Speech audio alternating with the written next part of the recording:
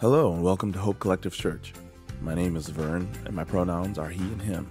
And this is Less Than 3, a 3-minute or less video highlighting different ways we're living out the words, "You are loved." Here's what's coming up here at Hope Collective. Kids Collective's theme for this month is On the Case. Children will dive into action as detectives in order to investigate parables focusing on 4 core areas: love, caring, serving, and growing. Additional adults are needed every Sunday for safe sanctuaries. Contact Shantae to sign up. Also, next Sunday on August 28th will be Back to School Sunday, where we will be having a blessing over the children along with other fun. We are continuing to collect food and personal hygiene items for House of Bread until next Sunday, August 28th. House of Bread is a nonprofit that serves lunchtime meals every day of the year in their dining rooms at 9 4th Avenue. We want to thank you all for your outpouring of donations for the House of Bread. For more information, contact Terry Garetta at TERINOTE@AOL.com. Donations will be accepted in the lobby at the Neon. On September 4th, we will have worship in the Oregon District at 10:15 only. Grab a lawn chair and a friend and come meet us under the Oregon District Arch on 5th Street. We hope to see you there. And that's what's happening here at Hope Collective Church.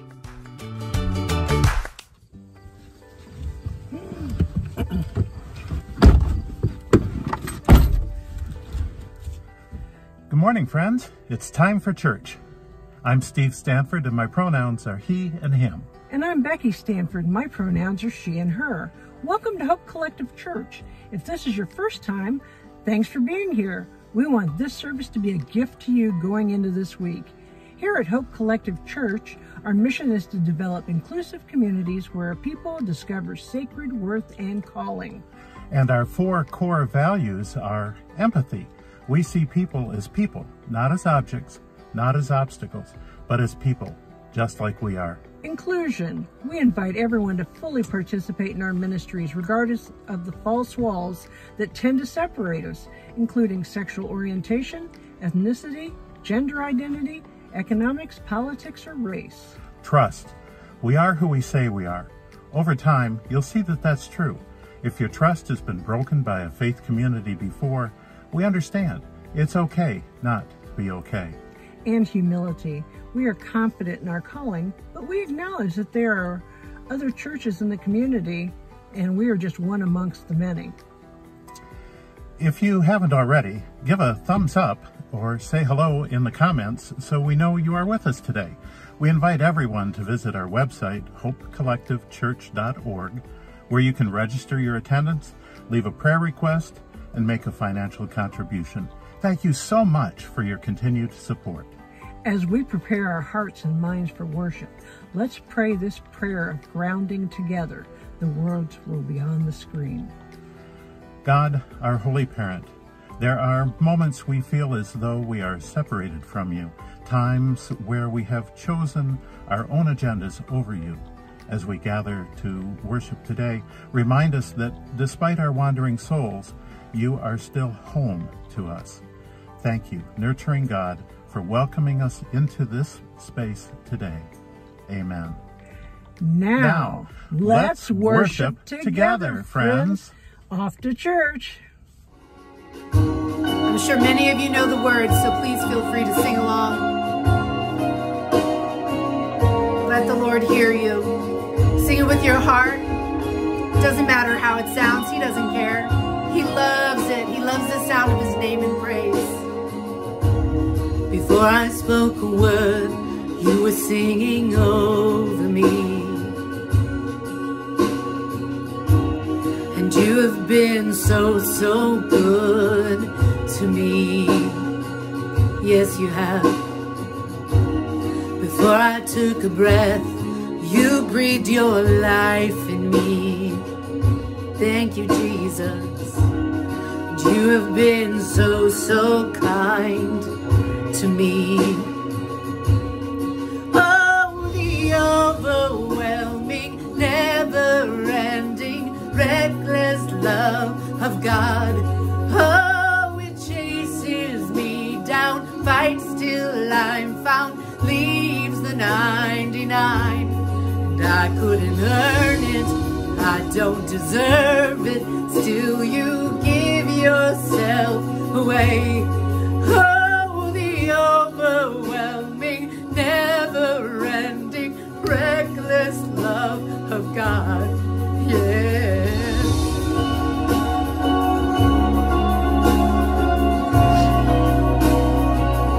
When we have nothing, we have the love of God.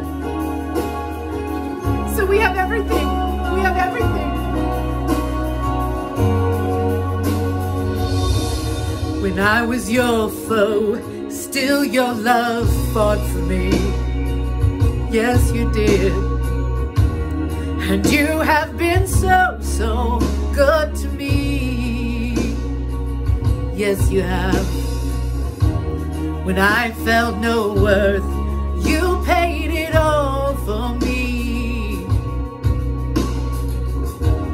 And you have been so, so kind to me. And oh, the overwhelming, never-ending, reckless love of God. Oh, it chases me down, fights till I'm found, leaves the 99. I couldn't earn it, and I don't deserve it, still you give yourself away. Oh, the overwhelming, never-ending, reckless love of God, yeah.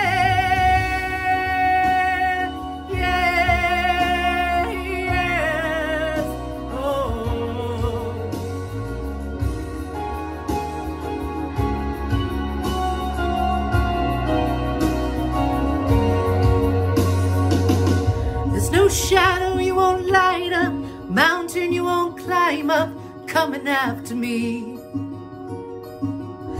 There's no wall you won't kick down, lie you won't tear down, coming after me. No, no. There's no shadow you won't light up, mountain you won't climb up, coming after me. No, no, no. There's no wall you won't kick down, lie you won't tear down, coming after me. There's no shadow you won't light up, mountain you won't climb up, coming after me. No, no, no, no. There's no wall you won't kick down, lie you won't tear down, coming after me. There's no shadow you won't light up, mountain you won't climb up, coming after me. No, there's no wall you won't kick down, lie you won't tear down, coming after me. Oh, the overwhelming, never-ending, reckless love of God. Oh, it chases me down, fights till I'm found, leaves the 99. I couldn't earn it, and I don't deserve it, still you give yourself away.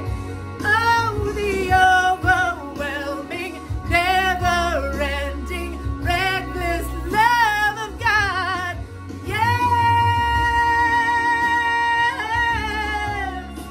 oh yes, coming after me, coming after me. Hi, everyone. My name is Michelle Aker. My pronouns are she, her. I'm married to Vern Witt, and my daughters, Noelle and Madeline, attend with us most of the time. My parents, Keith and Deb Aker, also attend, and my aunts, Trudy Aker and Mary Jo Parman, also attend often as well. So you may see a big group of us together, and the more the merrier. So we like to give hugs, and we will share them. Thanks for giving me the opportunities to share some God moments with you today. I'm not going to lie, it's really hard for me to talk into this little camera here, so I apologize ahead of time. for any weirdness that you encounter in my behavior on this video. I have some notes to look at here, so bear with me. Okay, so the first God moment I would like to share with you started when I was around 22 and 23 years old. I was in podiatry school in Chicago at the time. And I'd come from a period of time where I was going to church prior to this. And I had some unpleasant experiences at the church with messages of intolerance that didn't sit well with me. So I'd kind of lost my taste for church prior to going to Chicago for school. Well, in school, the mantra was work hard, play hard, and I did both of those things very well. I knew that the lifestyle I was living there was not congruent with church lifestyle, so I did not seek out a church while I was living there. I was very lonely because I had gone through a breakup with my fiance at the time. So this led me to play hard even more in the work hard, play hard mantra. And it was kind of just a spiral of loneliness and unhealthy environments. One night during this time, and this is where things get weird, so bear with me. One night I was asleep in my bed and I woke up to a figure standing over me, a dark male presence, wearing a long robe, hood over the head, and a long knife in the left hand, just standing over my bed. This was not a dream. I woke up from the dream to this presence in my room. It scared me half to death. I pulled my covers over my head and just thought, oh gosh, what am I going to do? What is this? Pulled down the covers, looked, and the figure is still there. Just menacing, evil kind of presence. So I remembered something that my mom told me when I was around 10, which was that if I was ever afraid at night, to read my Bible until I was no longer afraid and could go back to sleep. In hindsight, as a parent, I realized she probably told me this to keep me out of her room when I was afraid, but it really worked well in this instance. So what I did was I jumped out of bed, I ran and flipped on the light, grabbed my Bible off the floor as I jumped back into bed and just flipped open anywhere and started reading. And I wish I could tell you the passage that I opened to at the time, but I don't remember. I just kept reading for over an hour until I no longer felt the presence there, until I was calm enough that I could go back to sleep. So the next night, the same thing happened. I told my friend who was in school with me, Crystal, about it at the time, and she was surprisingly not judgmental about my ghost story, and I would spend the night at her house when I could because I was so scared of this spirit. In total, I would say it happened 3 or 4 times, and each time it happened, I would get out my Bible and read it until I was no longer afraid. And by the last time, I had less fear with the whole experience overall. But what this experience did for me was it set in motion activities of reading the Bible and being in constant prayer. It set those motions back into my life. It reset me. It restarted me. And I developed a relationship with God again. So I guess my point is I had to get so dense that God had to almost literally hit me over the head with a baseball bat to get my attention again. But it worked. So my point more to this God moment or moments in my life, because it wasn't just one night, it wasn't just one moment, it was setting up a pattern of behavior. So those moments they brought me back to where I needed to be in my relationship with God. And then that set me up for becoming more of the complete person that I needed to be in order to meet my spouse, who was going to be waiting for me that I didn't know yet. Okay, so as time goes on, I become a doctor, and I'm married and I have a family. I'm very reliant on logic and science in my life. I still have a close relationship with God, but I don't talk to him him or her, as much as I'd like, because there's so many excuses, because I'm a busy mom, because I'm a busy doctor, because we don't need God, because we have science, and we have everything we need, really. We have food on our table, we have our health, we have our family, and we have friends. And sometimes in these moments we become forgetful. Become forgetful and negligent of our relationship with the Creator. So another God moment that stands out happened in January in 2020, when I got very sick out of the blue. I got numbness and tingling going up my legs and was unable to walk after a few hours' time. I had difficulty talking. I had difficulty swallowing. Severe headache. Long story short, I landed in the hospital. No one could figure out what was wrong with me. Over the period of a few months, I still did not have answers, but I improved with some medications and speech therapy and physical therapy. And let me insert to say, God bless all therapists and the work that they do. But looking back, we now think that it was probably COVID that then caused me to get an autoimmune disease. But during this time, I was very scared. I was scared that that I might not be there. I might not be here in a month or 2 months. And like all mothers probably in this situation, the only thing I could think about was my children. And I would just pray. One more day, God, one more day, more time. And my prayers were answered one day at a time. And I'm so thankful for that. And again, the lesson in this story is that we need to lean on God all the time. We need to not rely on our own abilities. We need to not take for granted the blessings that are present in our life every day. So now I have a greater appreciation for every day in life. I have lots of older patients who said that to me for a long time, like, it's a good day because I'm here. And now I understand what they're saying firsthand.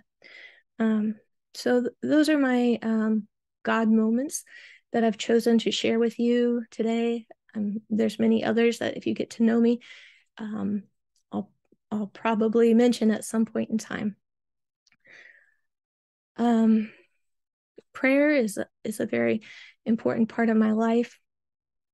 Sometimes I get that little tingle up my spine when I'm praying for someone, and I just know that the prayer has been heard. So I'd like to take a moment to pray for all of you. Dear Lord, please bless this congregation at Hope Collective Church. We thank you for all these beautiful human beings who are gathered here, and for the beautiful human beings online. We thank you for John and Elizabeth. We pray that you continue to speak into them as leaders for our church. We pray that you bless their marriage now and for years and years and years to come. We thank you for all the talent in this church. We thank you for the singers, the musicians, those that help with the children, those that volunteer with the computers and the sound, with the events that are put on. We thank you for this welcoming community, this place of sincerity where we can gather as imperfect humans who will lift each other up and feed grace into one another's lives.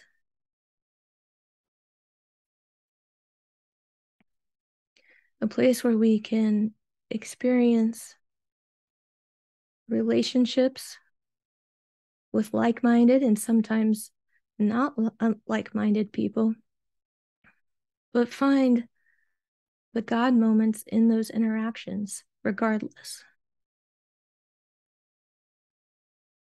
We pray that you continue to use the church and the individuals in their daily lives who attend Hope Collective. We pray that you continue to use us to help heal this world in whatever way that we can. We thank you for our blessings. We thank you for each day that we have an opportunity to praise you and to lift one another up. In your name we pray. Amen. Thank you. Good morning, friends. My name is Gail Webb, and my pronouns are she and her. And we are continuing our series on asking for a friend. And the question I have this morning for us is, how do I respond to the hate with grace when the hurt is consuming? There's an ongoing theme to me that these questions have questions within them. For example, like for this question we have today, one of the questions that comes to mind for me is, what is grace? And grace is God's free and unmerited favor for sinful humanity. We all need God's grace. Through his grace, we are saved. And the second question that I see is, what is hate? And hate is intense or passionate dislike. It can be so strong that it can take over your thoughts and being. To regard with active hostility, to have a strong aversion to something or someone. Luke 21:17-19 tells us, everyone will hate you because of me, yet not a hair of your head will be harmed. Be patient endurance, you'll save your lives. Now, I came across a quote that kind of reflects a little bit on this for us, and it's by Dita Von Teese. It is, you can be the ripest, juiciest peach in the world, and there's still going to be someone that hates peaches. And it's a fact of life. There is always going to be someone that's going to dislike for whatever reason or another, and even hate. Now, I define these words to give us a better understanding of what these words mean and how we can respond to them. We're going to read 2 Corinthians 12:9-10. And God said to me, my grace is sufficient for you, for power is perfected in weakness. Most gladly, therefore, I would rather boast about my weaknesses, that the power of Christ may dwell in me. So I am content with weakness, with mistreatment, with distress, with persecutions and difficulties for the sake of Christ. When I am powerless, it is then I am strong. Now, Christ gives us power. He has perfected that power. How does that relate to our question of, how do I respond to hate with grace when the hurt is consuming? Well, we have the power through God's grace to show the other person who hates us love. It goes along with our theme, you are loved. We can deal with the other person's hate through grace, but we have to look at what is causing the hurt, and we need to let the hurt go. We need to forgive ourselves that the other person hates us. We forget that the other person has chosen to hate us. We feel we have done something to cause it, when in reality, that person has decided to hate for whatever reason. Now, there's a couple of good examples that come to mind showing grace in the Bible. And one is Joseph and his brothers. Joseph was shown favoritism by his father Israel. And Joseph was one of his father's favorite kids, you know, if not the favorite. His dad gave him a many-colored coat. He dreamed dreams about his brothers and then his parents and brothers bowing to him. They were already jealous, and they got very angry when they heard about the dreams. So angry that they decided to throw him down a well. They actually wanted to kill him, but Reuben stepped in and said, no, we're not going to kill him. And at the last minute, they decided, okay, we won't kill him. But while they were waiting and deciding, there came a caravan, and Joseph's brothers sold him into slavery, and he was taken to Egypt. There he stayed firm in his faith. Though he was a slave, he worked hard and stayed honest and stood up to temptation. He was promoted and became the second in command of Egypt. There he was shown by God that famine was coming, and he put a program in place to store massive amounts of food. When the famine was really bad, Joseph's brothers came to Egypt because they heard there was food. And there's a lot more to the story, but the short version is that his brothers confessed what they had done. And Joseph, who had been so glad to see them, he cried. And he revealed himself to them and welcomed them. He experienced hatred that took everything from him and responded by showing love and welcoming them. Now, the second example that we have is that Jesus and the Sadducees and the Pharisees. The Sadducees and Pharisees were angry and hated Jesus because Jesus was upsetting the apple cart, so to speak.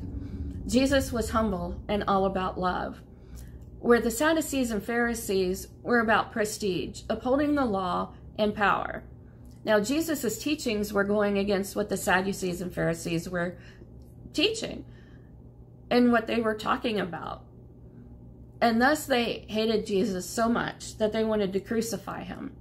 Now, Jesus was hung on a cross and in a lot of pain, yet he still showed grace when he said, Abba, forgive them. They don't know what they are doing. And that's Luke 23:34. Now, one thing, though, when you have someone hating you, the best thing is don't hate them back. It's easy to throw their words back at them. It's easy to respond with anger. But nothing comes from that but even more hurt feelings. And in the long run, you're hurting yourself. And 1 Peter 3:9 says, never return evil for evil or insult for insult, but give a blessing instead. We don't want to try and figure out why the other person hates you. We already know that they do, but it's not up to us to figure that out. We need to be more understanding. And Psalm 38:19 kind of gives us I have many mortal enemies, and those who hate me without reason are numerous. So as you can see, it doesn't matter. They're going to have their reasons for hating you. Like, I had an incident, and I've been, in a sense, in the midst of this question, because I had somebody that hated me big time. And at the time, I didn't realize how deep that hate and that hostility was towards me. I didn't even realize how jealousy also entered into this. And what happened was this person who I thought was a dear friend was very, very jealous and hated me because of my marriage to Addie and the faith that I have, and that God holds us in his hand. Now, at the time this happened, we were on my active duty status in the military, and Addison was actually deployed. And we were always in communication. We were sending emails back and forth. We were doing the FaceTime on Yahoo Messenger. Yes, I'm dating ourselves here. But it kept us in contact, and it kept us a part of each other's daily life. And this person that was showing these feelings towards me, this hate and anger, well, I found out that she had a burden herself, that she was very jealous because of the communication and because the way Addison and I were able to talk to each other, and we still are. But she was wanting a relationship like that with her husband, and things weren't going that way. So instead of trying to figure out how she could do that, she just decided that it was easier to hate me. And it's hard when you're on that end of that hate, because I was bewildered. I didn't understand where this was coming from. And I was very confused and hurt because I thought we were very good friends. And then another friend, actually, who was kind of a friend of both of us, told me what was going on with her. And I realized that I needed to step back from her and that I needed to take time to pray for her and to forgive her. And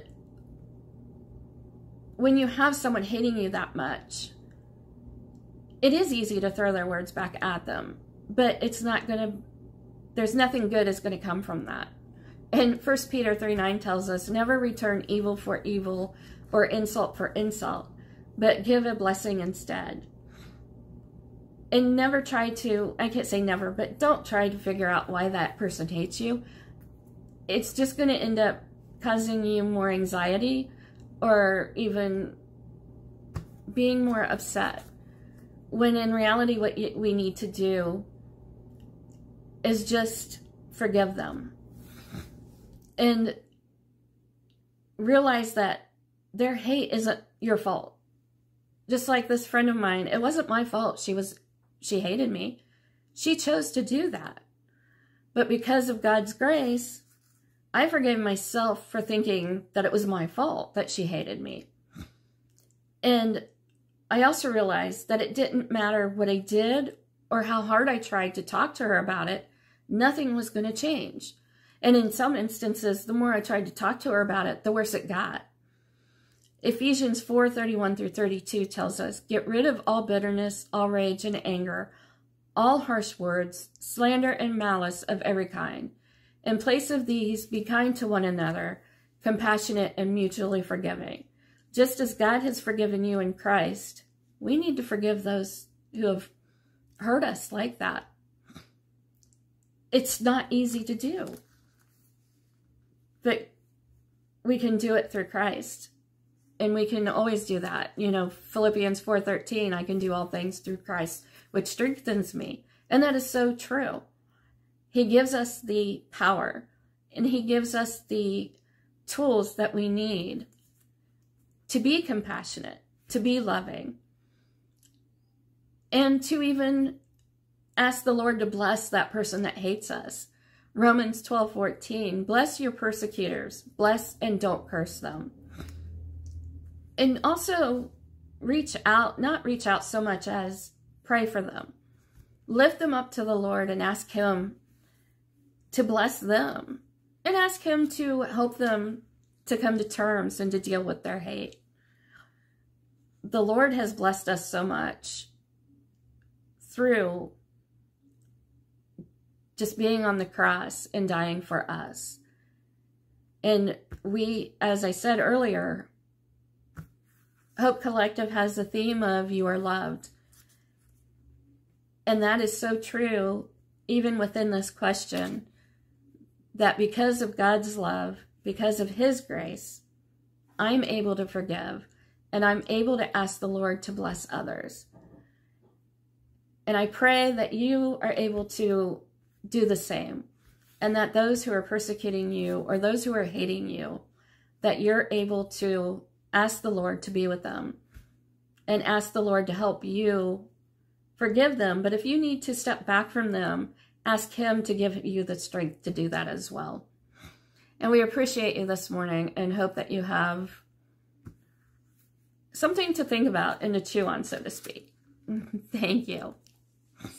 At this time, we're going to go into worship. But before we start, I would like to say a prayer that is dear to my heart. It's one from St. Francis of Assisi that I'm sure many of you have heard before, but please say the words along with me.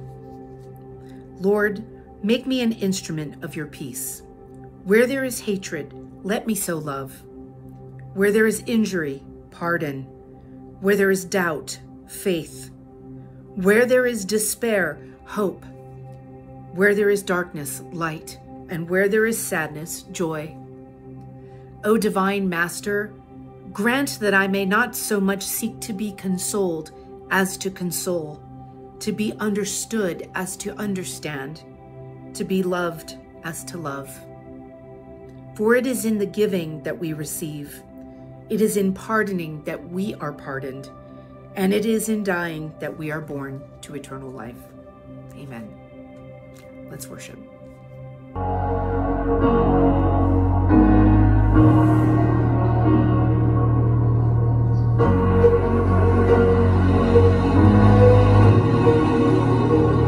My feet are tired from the running. My strength is gone from overcoming. My lips are silent. I don't know what to pray. So I'll wait for you. My eyes have seen your hand deliver. My heart remembers you, my help and my defender. My well runs dry, but I've known the taste of rain. So I'll wait for you. Here I am, I'm reaching out. I need you always, oh, I need you now.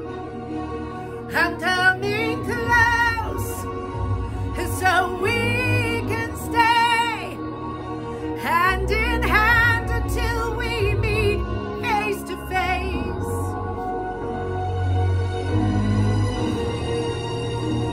I still believe in new beginnings. The battle rages, but I know that you're winning. The night will bend to the light that's breaking through. And so I'll wait for you. Here I am, I'm reaching out. I need you always, oh, I need you now. I'm coming close, so we can stay hand in hand until we meet face to face. Face to face, you are the light here. When bondage breaks and darkness dies, ooh, face to face, you are the end of fear, and who you are brings heaven here. Oh, who you are brings heaven here. Yes. Hey friends, my name is John Morgan. My pronouns are he and him. We're going to enter into a time of communion today, and you've noticed that I wore a stole today that was made specifically for me and for this church. A stole represents my call to ministry, but also it represents the yoke of Christ that guides me, that guides our church. And the person who made this stole saw our logo and asked if they could put our logo and then the words "You Are Loved" on it as well. And so it's quite an honor, and I think I'm going to get into the habit of wearing this and other stoles like this during the communion time, just to set apart this time as a sacred moment. So I'll be reading now the traditional hymnal, United Methodist hymnal. The responses to the prayers will be on the screen for you. The Lord be with you. Lift up your hearts. Let us give thanks to the Lord our God. It is right and good and a joyful thing, always and everywhere, to give thanks to you, God Almighty, creator of heaven and earth, And so with your people on earth and all the company of heaven, we praise your name and join their unending hymn. Holy, holy, holy Lord, God of power and might. Heaven and earth are full of your glory. Hosanna in the highest. Blessed is the one who comes in the name of the Lord. Hosanna in the highest. Holy are you, and blessed is your Son, Jesus Christ. By the baptism of his suffering, death, and resurrection, you gave birth to your church, delivered us from slavery to sin and death, and made with us a new covenant by water and the Spirit. On the night in which he gave himself up, he took bread, gave thanks to you, broke the bread, gave it to his disciples, and said, "Take, eat. This is my body, which is given for you. Do this in remembrance of me." And so we do take the bread and we break and we give thanks.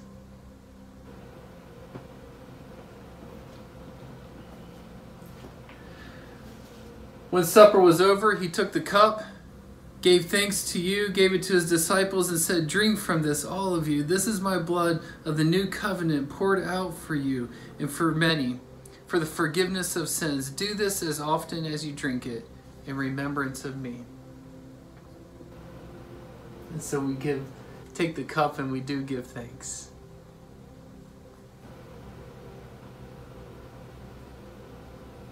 And so in remembrance of these, your mighty acts in Jesus Christ, we offer ourselves in praise and thanksgiving as a holy and living sacrifice, in union with Christ's offering for us as we proclaim the mystery of faith. Christ has died, Christ is risen, Christ will come again. Pour out your Holy Spirit on us gathered here, and on these gifts of bread and juice, make them be for us the body and blood of Christ, that we may be for the world the body of Christ, redeemed by his blood. By your Spirit, make us one with Christ, one with each other, and one in ministry to all the world until Christ comes in final victory, and we feast at his heavenly banquet. Through your Son, Jesus Christ, with the Holy Spirit and your holy church, all honor and glory is yours, Creator, Redeemer, and Sustainer. Amen. The body of Christ, broken for you, take and eat.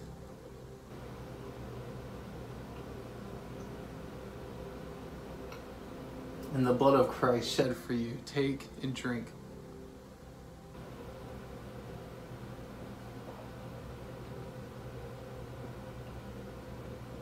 Holy God, again, we give you thanks, we give you praise, we give you all the honor and glory, God. Thank you for filling us with your grace, with your love, with your mercy, with your compassion, with your justice, Lord, your righteousness, all that this meal represents, God. And as we often pray, will you continue to fill us up to the overflow so that those around us can experience your love as well. We pray again in Jesus' name. Amen. Amen. Well, friends, we've reached the end of the service. We just want to thank you so much for joining us for service today. My name is Andy, my pronouns are he and him, and I want to remind you that if you are in need of prayer, please don't hesitate to send me an email at ahill@hopecollectivechurch.org, or you can message me on Facebook. Remember, there are no small prayers, and I am always willing to pray for you. And now, as you go from this place, go taking the light and love of Christ out into all the world, so that all may know that they are loved just as you are. Go in peace, friends, and remember above all else these three important words: you are loved. Amen.